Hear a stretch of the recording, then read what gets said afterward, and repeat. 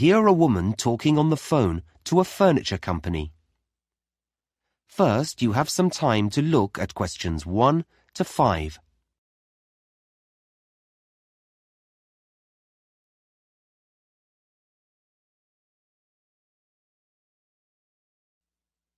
Now we shall begin. You should answer the questions as you listen, because you will not hear the recording a second time. Listen carefully and answer questions 1 to 5.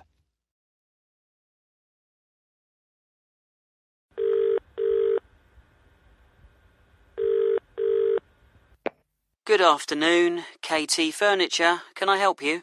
Oh, hello. Yes. I'm setting up a new office and I don't have internet access yet, but I'd like to place an order for some furniture. That's fine. You can do it over the phone and I can fill in the form for you this end. Oh, great. Thanks. I just need to take a few customer details first, if that's okay. Yes, fine. What name is it? My name? Yes. Oh, it's Sue Brown. Sue Brown. Thanks. And what's the name of your company, Miss Brown? It's a clothing company. It's called Dress Your Best. Okay, I'll just note that down. Dress for best. No, Your Best. Oh, right. Got it. So you make smart clothes? Yes, formal dress for weddings and special occasions. We also repair and alter clothes. I see. And where are you located? What's your postal address? Right. Well, we're on Kirby Trading Estate. Kirby. How do you spell that? It's Kirby. Oh, I know that area. It's New Hampton Road, isn't it? Yes, that's right. Number 210 in South Down. Okay. And can I have a contact number for our delivery man? Sure. It's probably best if I give you my mobile number. Okay. The number's 09356 788 545. Okay. 778. No, 788 545. Oh. Okay, that's great. Now, just a couple more questions before I take your order. Fine. We have 2 delivery dates this month, and you should be able to have either. When are they? Well, there's one on the 16th of the month, but there's a charge of $40 for that one. Oh, that's a lot. Or there's option 2, which is the end of the month. I'll have to confirm the date later, and that's a free delivery. I'll take option 2, thanks. I don't want to pay a charge. Okay, I'll note down no charge. We haven't organised the office yet, so there should be plenty of time. And lastly, you don't have an account with us, so how would you like to pay? Oh, I'll pay by credit card. Okay, will that be Visa? Is American Express okay? Absolutely fine. Before you hear the rest of the conversation, you have some time to look at questions 6 to 10.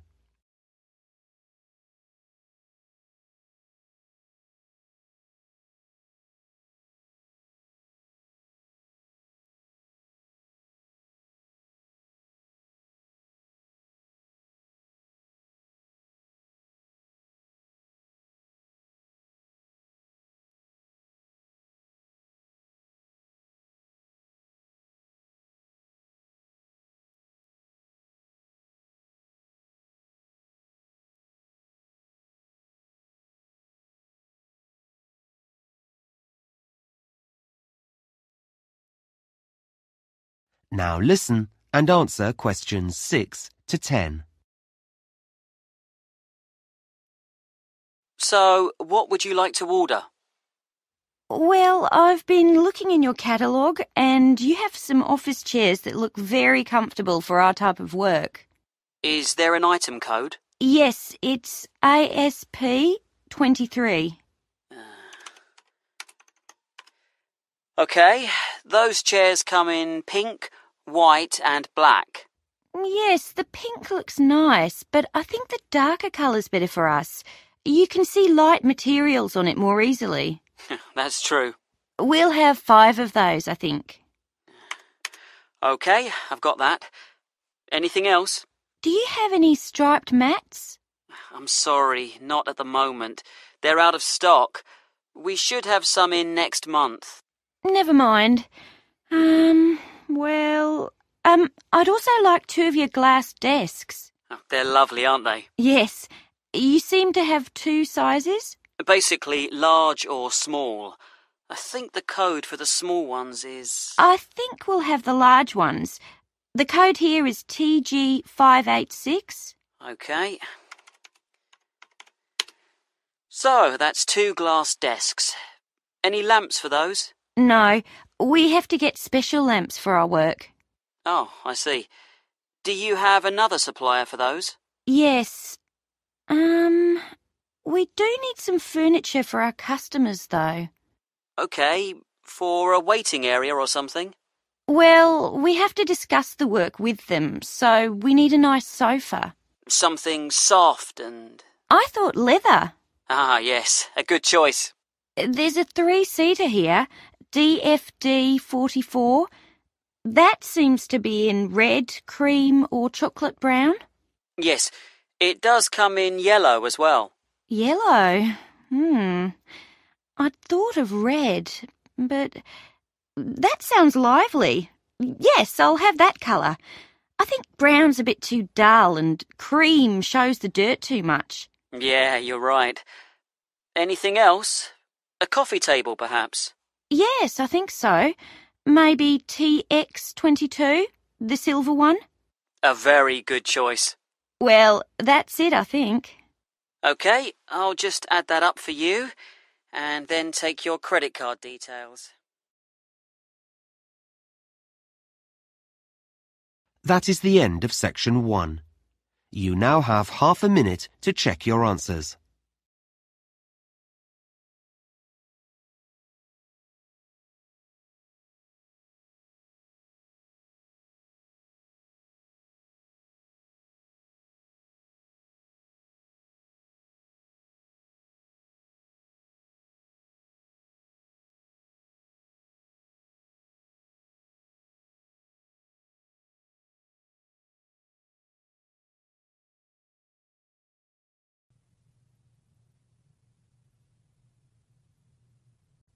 Now turn to Section 2. Section 2. You'll hear a tour guide talking to a group of visitors about Bestley Castle. First, you have some time to look at questions 11 to 15.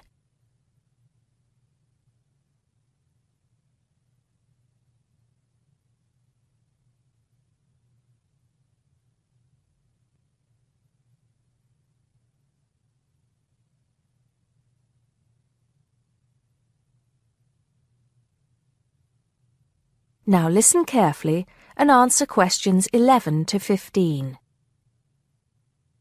Welcome to Bestley Castle. It's nice to see so many of you here today. Before we go in, I'd like to tell you some information about the castle, the things to see and do, and the facilities available to you in the grounds. We'll do our best to make this a truly memorable visit. Now, the castle grounds are quite big, and we don't want you to get lost, so I'm going to give you an idea of the layout. At the moment, we are at the entrance, and immediately to our left is the Tourist Information Office. Go here if you need any questions answered. They'll be happy to help.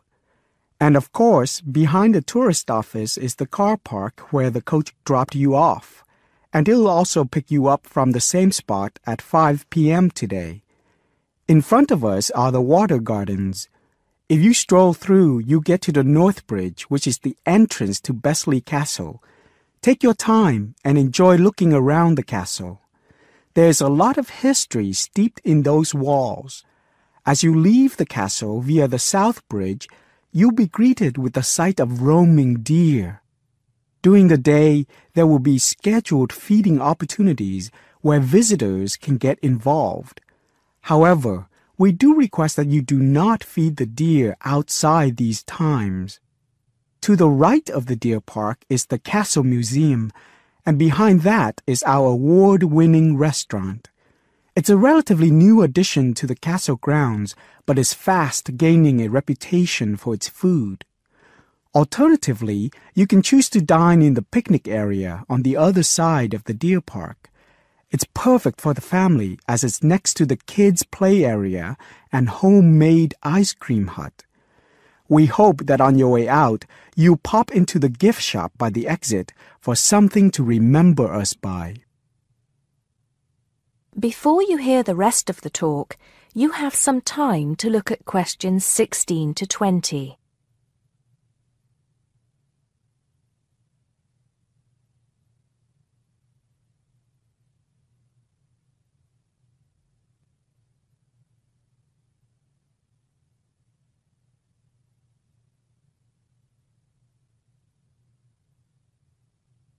Now listen and answer questions 16 to 20.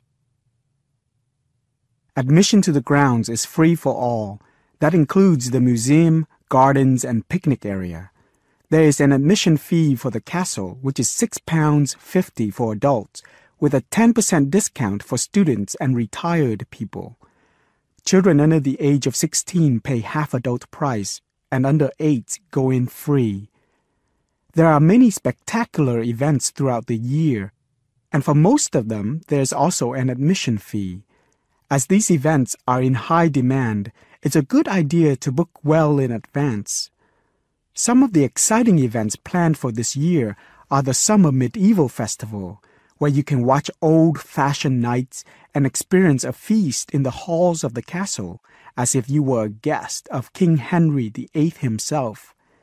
There are several concerts planned this year too, including a rock concert at an admission price of £10 per person and a special jazz concert which is free to the public. I'm sure you'll agree that all tastes and ages will be satisfied. One scary but extremely popular event is the annual Haunted Castle event at the end of October, where the castle comes alive at night. Why don't you come along if you're brave enough?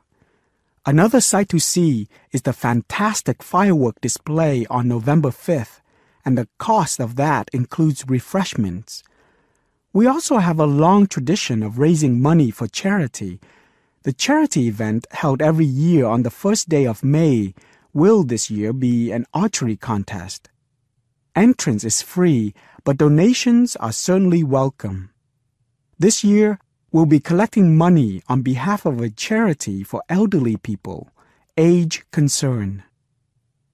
Just in case you can't remember all of that, you can pick up a leaflet showing the timetable and prices for all events from the Tourist Information Desk. You can also go online to get this information from our website. That is the end of section 2. You now have half a minute to check your answers.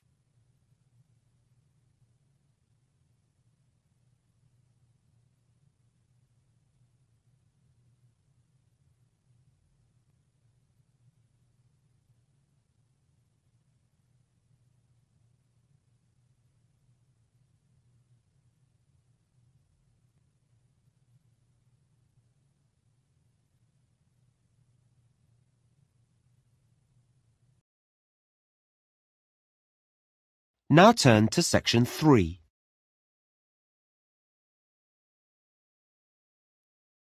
Track 22, section 3. You will hear a tutor and a student discussing a seminar. First, you have some time to look at questions 21 to 26.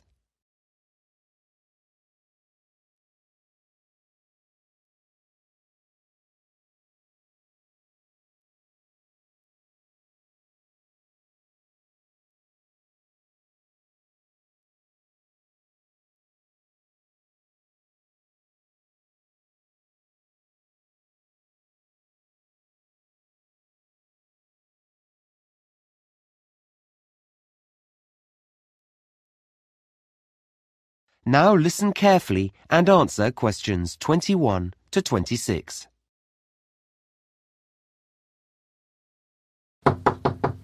Come in. Hi. Oh, hello, Ahmed. How are you? Fine, thanks. Have a seat. So, how do you think the seminar went last week? Oh, well, I enjoyed it, yes, though I'm not sure I really followed parts of the discussion that took place. You know, about the theory and all that. Well, we can talk about that later. But were you comfortable in a group? Oh, it's better, I think, than working on your own, though you're comparing yourself all the time with the other students there. Okay. Well, let's talk about how you did and look at some strategies to help you in the future. That would be great. Now, one of the things that students often overlook when they go to seminars is that you do need to prepare for them. You can't rely on other people.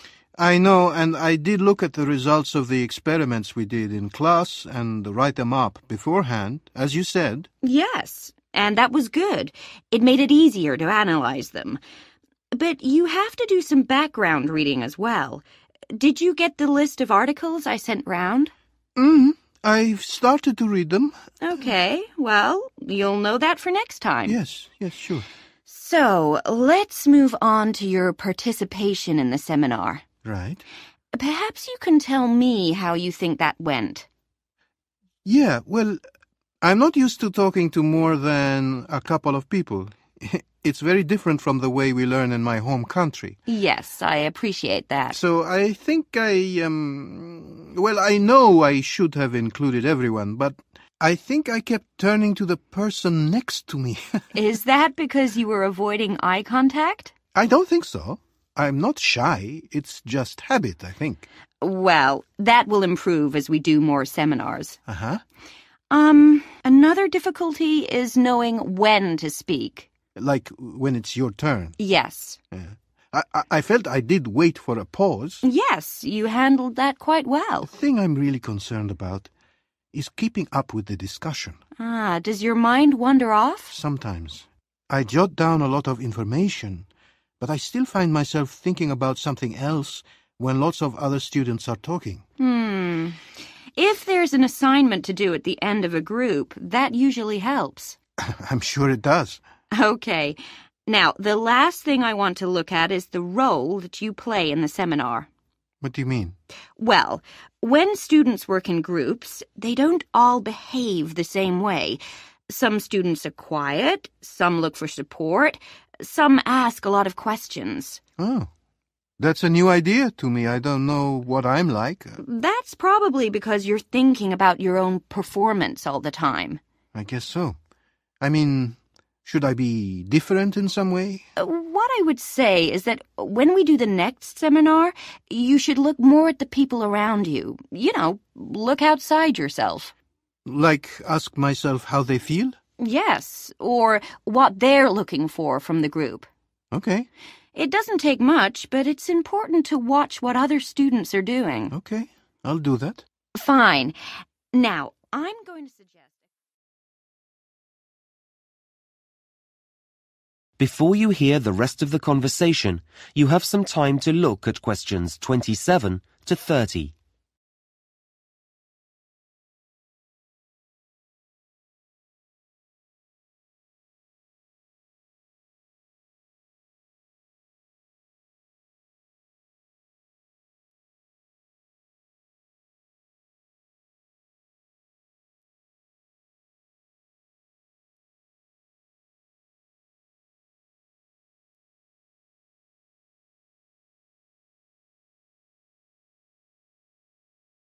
Now listen and answer questions 27 to 30. Now, I'm going to suggest a couple of strategies for next week's seminar. Okay, that's great. I need to participate more. Well, it's not a question of saying more, but we need everyone to feel comfortable about giving their views. Then the discussion is better. Yes. So, you're a confident person. Should I make sure I'm near someone who's quiet? You can do, but it's more about how well you pay attention to other students. Okay, so I need to be attentive. Yes, and then encourage someone else to say more by saying, "What did you mean when you said," or "What do you think about the idea that..." That way I'm talking. Yes, but you'll find that other people will talk too. You'll all start to get really involved. Right. They're good suggestions. The other thing that can really help is the way you take notes. Yeah, I know I write down everything, but I should be stricter with myself. Well, you actually need to think a few days ahead. Really? Yes. What's the topic, and what's the best way of making notes? I see. So I have a strategy when I walk in the room. Exactly. Then when you read through them later, they'll make sense, and you won't have to write them out again. I always have to do that. The other thing I would say is that you should include a small column in your notes where you can jot down things you want to go back to before the seminar ends. Like a reminder. Yes. Notes aren't just for later. You can use them as a prompt when there's a pause in the discussion. That's been really helpful. Okay. See you in class tomorrow. Thanks. That is the end of section 3. You now have half a minute to check your answers.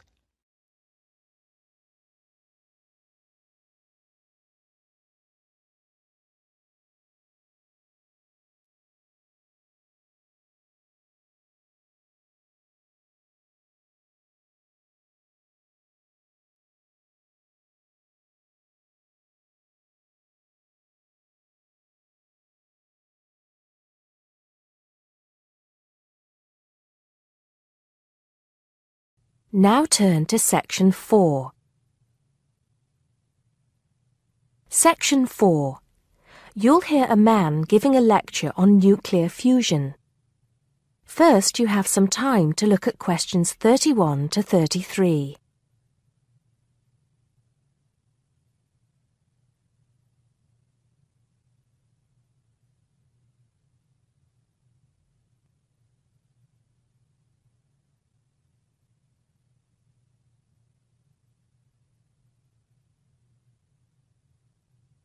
Now listen carefully and answer questions 31 to 33.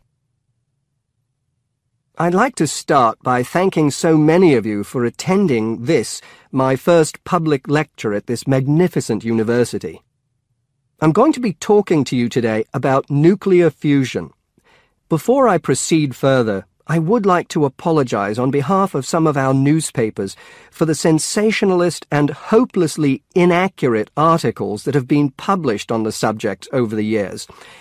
I must confess that my own interest in the subject was actually stimulated by an article published more than 50 years ago in a popular Sunday tabloid with the impressive title, Power from the Sea. Today, most people would probably interpret such a title as an introduction to a discussion on the latest developments in renewable energy sources, such as wave technology or generating electricity from tidal flows. But back then, little, if any, progress had been made in these fields since the invention of the water wheel.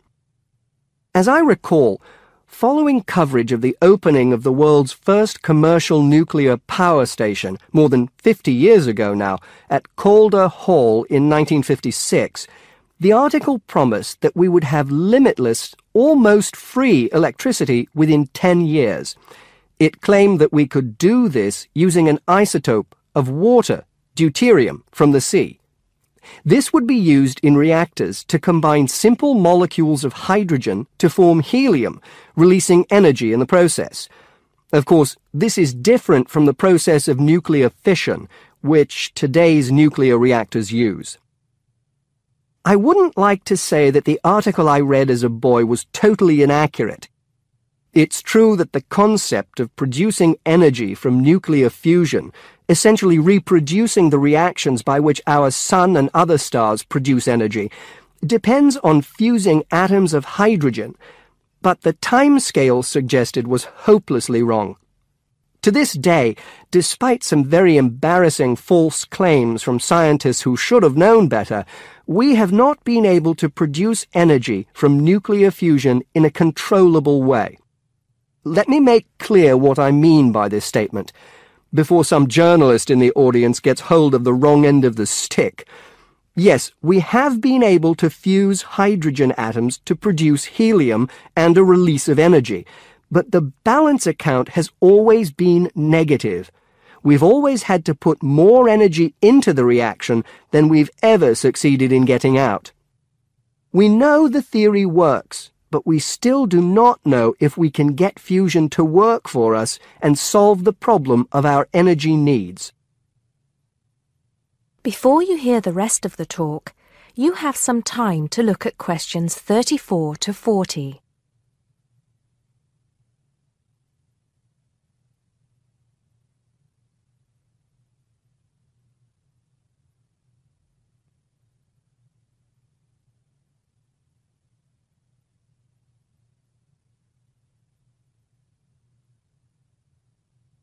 Now listen and answer questions 34 to 40.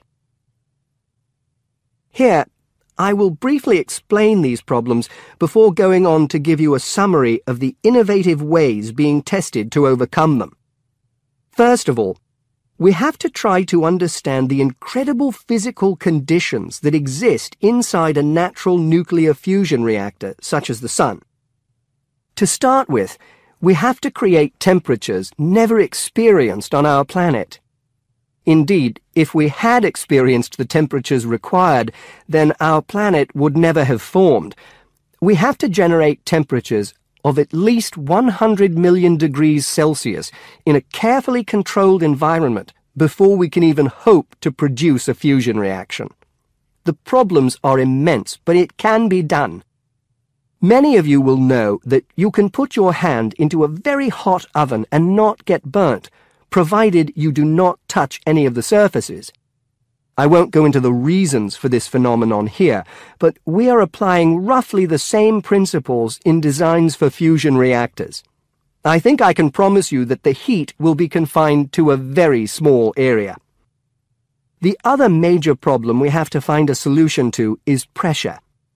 The pressures in a massive body like the Sun are vast, and this is what brings the hydrogen atoms into such close proximity to one another that they fuse into helium.